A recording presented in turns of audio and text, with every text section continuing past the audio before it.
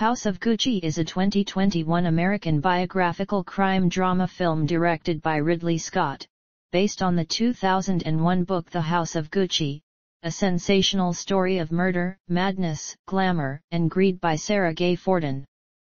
The film follows Patricia Reggiani and Maurizio Gucci, as their romance transforms into a fight for control of the Italian fashion brand Gucci. Jared Leto, Jeremy Irons, Jack Huston, Salma Hayek, and Al Pacino also star. Scott wanted to make a film about the Gucci dynasty after acquiring rights to Forden's book in the early 2000s. The project languished for several years, with a number of directors and rumored actors being considered before Scott and Gaga became officially attached in November 2019. Much of the remaining cast joined the following summer, and filming began in Italy, lasting from February through May 2021.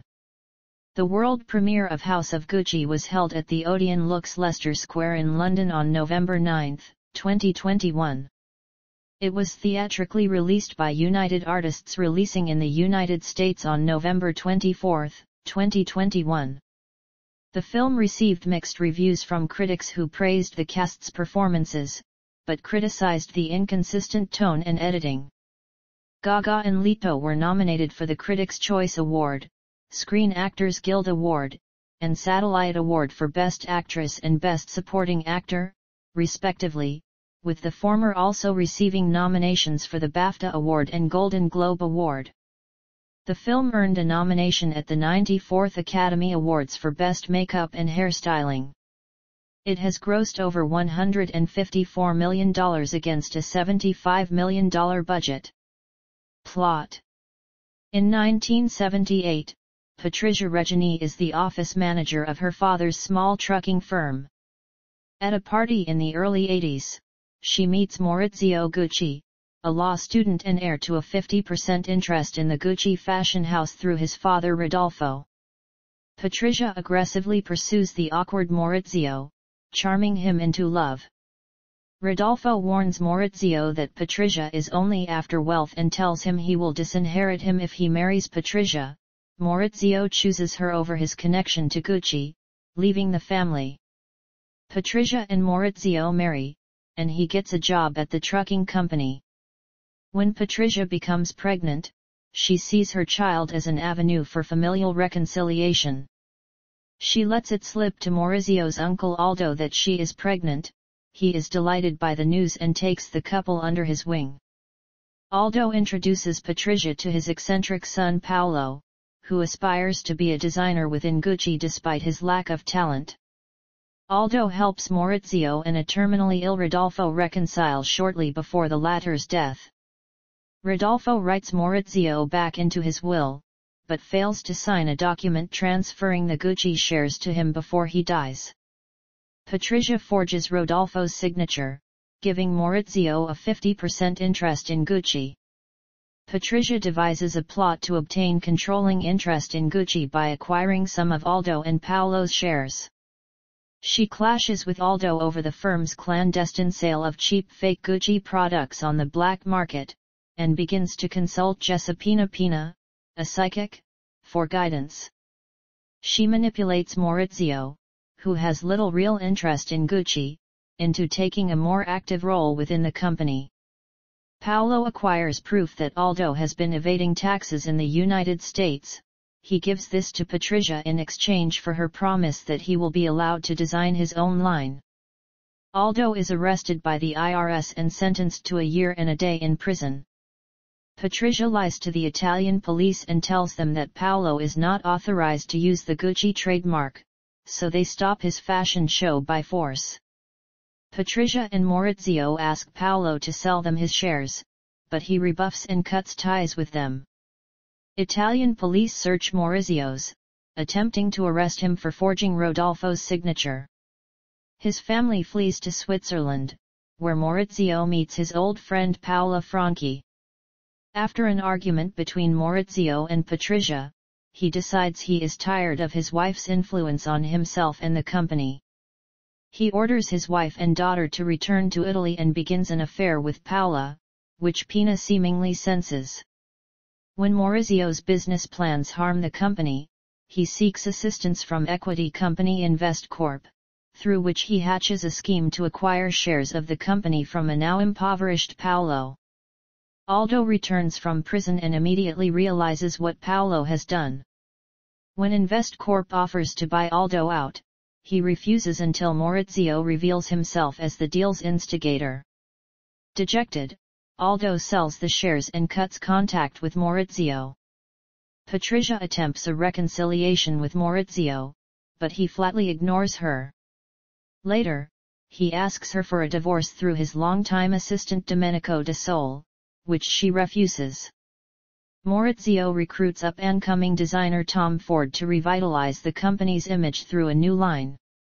His products are successful, but Maurizio has so thoroughly mismanaged the company that, by 1995, Invest Corp's leaders feel compelled to buy him out, replacing him with Tom and Domenico. Patricia eventually grows so furious with Maurizio that she asks Pina to help her assassinate him. She puts her in contact with two hitmen. A few days later, they shoot Maurizio to death in broad daylight outside his office. Closing intertitles describe the fate of the remaining characters. Aldo died of prostate cancer in 1990 and Paolo died in poverty shortly following the sale of their shares to Maurizio. Patricia, Pina, and the hitman are sentenced to long prison terms following their arrest for murder. Gucci is fully acquired by Invest Corp and successfully managed into the present. No Gucci family members remain at the company. In the final scene, Patricia takes her husband's last name while announcing herself in court, indicating that she still considers herself to be a Gucci even if the law does not. Cast. Production. Development. In June 2006, Ridley Scott was set to direct a film about the downfall of the Gucci family dynasty, with Andrea Berloff writing the script, despite the family's dismissal of the project, with Angelina Jolie and Leonardo DiCaprio rumored to play Patricia Reggiani and Maurizio Gucci. In February 2012, Scott's daughter Jordan Scott had replaced him as director and was in talks with Penelope Cruz to play Reggiani. In November 2016, Wong Kar-wai took over as director from Jordan Scott, with Charles Randolph writing alongside Berloff and Margot Robbie now considered to play Reggiani. In November 2019, Ridley Scott was once again set to direct the film, with Roberto Bentivegna writing the script, and Lady Gaga set to star. According to the Gucci CEO, Marco Bizzarri, the fashion house cooperated with the production and gave them full access to their archives for wardrobe and props. Gaga explained that she took into account how her longtime friend Tony Bennett feels about Italians being represented in film in terms of crime, and aspired to make a real person out of Patricia, not a caricature. To achieve that, she studied Reggiani's vocal cadence and attitude. She explained, "I felt the best way to honor Maurizio and Italians was for my performance to be authentic, from the perspective of a woman. Not an Italian-American woman but an Italian woman." She stayed in character for 18 months, speaking with an accent for 9 months during that period. She also ad-libbed many of her lines, including the film's iconic quote "Father, Son, and House of Gucci," which went viral after the release of the film's first trailer. Casting. In November 2019, it was announced that Gaga would play Reggiani. In April 2020, Metro-Goldwyn-Mayer acquired the rights to the film.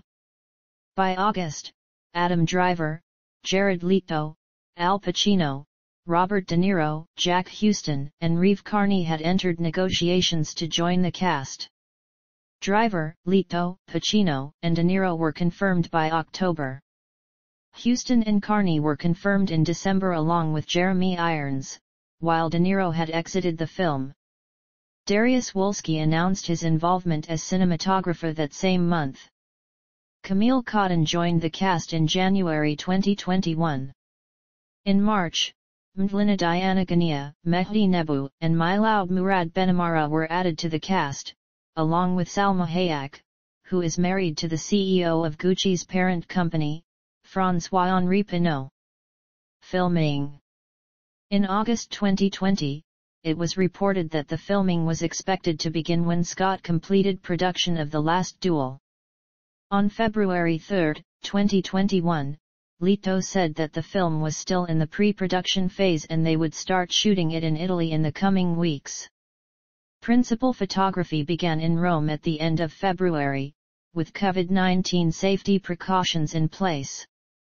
Several scenes were filmed in early March in the cities of Gressone-Saint-Jean and Gressone-La Trinite, specifically in the Italian Alps in the Aosta Valley, which were used to recreate the tourist complex of St. Moritz in Switzerland. Filming also took place in other locations in the country such as Florence, Lake Como, and Milan, including the Villanichi Campiglio. At the end of March, they returned to Rome to shoot scenes at Via Condotti. Filming wrapped on May 8. Release and marketing. House of Gucci had its world premiere at the Odeon Lux Leicester Square in London on November 9, 2021. It was released theatrically in North America on November 24, 2021, and in the United Kingdom on November 26. Following its theatrical release, it will also be available to stream on Paramount+. United Artists Releasing aired the first trailer for the film during the 2021 Summer Olympics. Social media accounts promoting the film on Twitter, Instagram, YouTube, and Facebook had a total of 415.4 million followers, including 234 million followers from the cast. Overall, the marketing campaign delivered at least 1.2 billion impressions and 407 million views online. Marketing tactics included radio, social, and ticketing partnerships, television spots, and promotions on TikTok, Twitter, and Snapchat. Crime podcasts were used to attract younger audiences. In theaters, trailers for the film ran during screenings of Respect, Reminiscence, Dear Evan Hansen, Venom, Let There Be Carnage, No Time to Die, Halloween Kills, The Last Duel, Eternals, and King Richard. By November 25, United Artists Releasing had spent $12.8 million on television advertisements promoting the film. Home media. House of Gucci became available for streaming on February 1, 2022. It was released on Blu-ray and DVD on February 22. Reception. Box office. House of Gucci grossed $53.8 million in the United States and Canada, and $100.5 million in other territories, for a worldwide total of $154.30 million. In the United States and Canada, House of Gucci was released alongside Encanto and Resident Evil, Welcome to Raccoon City, and was originally projected to gross $15-20 million from 3,441 theaters in its 5-day opening weekend. The film opened nationwide on Wednesday, November 24, 2021, and made $4.2 million on its first day, including $1.3 million from Tuesday night previews from a total of 345,000 theater admissions. House of Gucci went on to debut to a $22 million 5-day opening. The main reasons given for seeing the film were Lady Gaga, the ensemble cast, and the plot. Audiences were 45% between the ages of 18 and 34, and 34% over the age of 45, a higher than average result for a drama film targeting an older audience during the COVID-19 pandemic. According to Deadline Hollywood, House of Gucci had the best box office opening for a drama film since Little Women in 2019, and Forbes predicted that the film would become by far the most successful adult-skewing non-action drama of the so-called pandemic era. The film made $7 million in its second weekend, $4.1 million in its third, $1.99 million in its fourth, and $915,339 in its fifth. In its seventh weekend, the film crossed the $50 million mark in the US and Canada while also finishing 10th at the box office with $616,744. Outside the US and Canada, the film earned $12.8 million from 40 markets in its opening weekend. The top countries in its first 5 days were the UK, France, Mexico, Spain, and the Netherlands. The film went on to make $14.8 million in its second weekend and $10.1 million in its third. In its fourth weekend, House of Gucci grossed $4.1 million and crossed the $100 million mark worldwide. The film earned $3.16 million in its sixth weekend, $4 million in its seventh, $4.4 million in its eighth, and $2.8 million in its ninth. Critical response. On the review aggregator website Rotten Tomatoes, 62% of 365 critics' reviews are positive, with an average rating of 6.20/10. The website's consensus reads, House of Gucci vacillates between inspired camp and dour drama too often to pull off a confident runway strut, but Lady Gaga's note-perfect performance has a timeless style all its own. Metacritic, which uses a weighted average, assigned the film a score of 59 out of 100 based on 57 critics, indicating mixed or average reviews. Audiences polled by CinemaScore gave the film an average grade of B+ on an A and to F scale, while those at PostTrack gave it an 82% positive score, with 60% saying they would definitely recommend it. Deadline Hollywood noted a strong divide between critics and audiences and said, "It appears moviegoers are overpowering." Screen Rant commented that although the film received mixed reviews from critics, the performances of the cast were highly praised, with particular emphasis on Lady Gaga and Jared Leto. Alyssa Wilkinson of Vox gave the film a mixed review, praising the performances but criticizing the screenplay and writing. The movie the trailer is selling is actually a little more dishy and wild than the real House of Gucci, which would be a pointless and somewhat perfunctory dud if it weren't for the brilliance, or madness, of the performances. Reviewing the film for The Hollywood Reporter, David Rooney wrote, "Ridley Scott's film is a trash-tacular watch that I wouldn't have missed for the world. But it fails to settle on a consistent tone over long and undisciplined as it careens between high drama and opera buffa." Richard Roper of the Chicago Sun-Times gave the film 2.5 out of 4 stars, writing, "Adam Driver and Lady Gaga have legit chemistry together, and it's still a kick to see Al Pacino roaring like a lion in winter. But Hayek and Irons are playing cardboard-thin characters, Leto flounders about as if he's in a movie all his own, and House of Gucci feels coldly calculating when it should have been flush and warm with scandalous sensationalism." Writing for the New York Times, A.O. Scott found the film to be a missed opportunity that could have been crafted more in line with better cinematic standards, stating that it lacks the necessary vision or inspiration. Gaga's Italian accent was met with criticism by Italian actress and dialect coach Francesca De Martini, who worked on set as a dialogue coach for Hayek, and claimed that Gaga's accent is not exactly an Italian accent, it sounds more Russian.